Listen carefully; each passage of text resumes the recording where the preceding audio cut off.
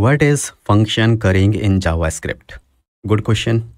Suppose you are calling a single normal function with multiple arguments and getting a single result as an output.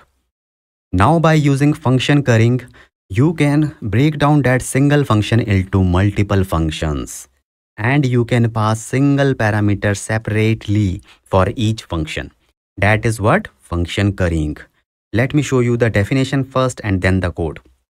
Currying in JavaScript transforms a function with multiple arguments into a nested series of functions, each taking a single argument.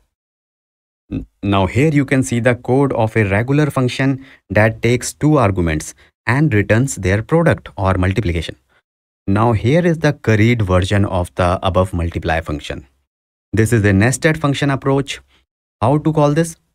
First, we will call the outer function curried multiplied with one argument like this and get the result function in a variable. Then we will call the variable like a function and pass the argument as the parameter. And finally, we are getting the multiplication of a and b. Now, if you compare this with the definition we given, so then we have transformed a function with multiple arguments into a nested series of function, each is taking a single argument, right? Now my next question is, what is the advantage of doing this? Because as humans, we do not do anything until it has some benefit, right?